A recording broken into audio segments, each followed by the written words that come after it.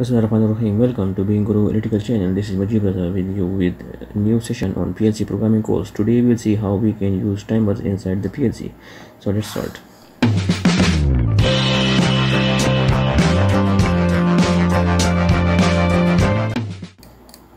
We will take new file, program title. We will mention class 7. We will take PLC. Let's take SV2. Okay. Take ladder logic. Okay, so now we are here. Let's take an example. What we want to turn on our output after 5 seconds of delay.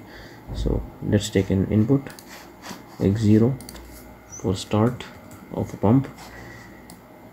Okay, then after this we want to use timer, so we will write TMR. This is for the timer. So this TMR tells the PLC that we want to use the timer.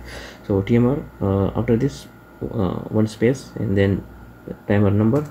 Let's take T0, then space, and now we will give the time delay, how much time delay we want to use. So we will mention K50. K50 means 5 second delay.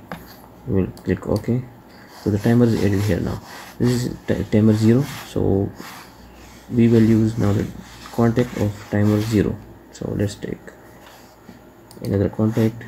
This time we will take T because we want to use the contact of this timer. T0. This is timer contact. That's OK, and out Y0. Okay, so now end. So this is our complete program. Turn on the simulator, compile the program, download the program into PLC, put the PLC in online mode, and put PLC in the run mode. So now the PLC is running, and so this is K0. This is the timer. Let's see, the timer is not yet started, so the timer will start if this X0 is turned on. So let's see, if I turn it on, this timer starts. So after 5 seconds, what will happen? This time contact close and output is turned on. So you can turn on multiple pumps from here. How? We will place down vertical line, out Y1.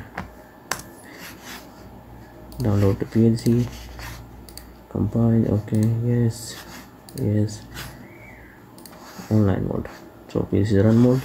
So now if I turn this on, the timer started, and after 5 seconds this will turn on and it will turn on the outputs.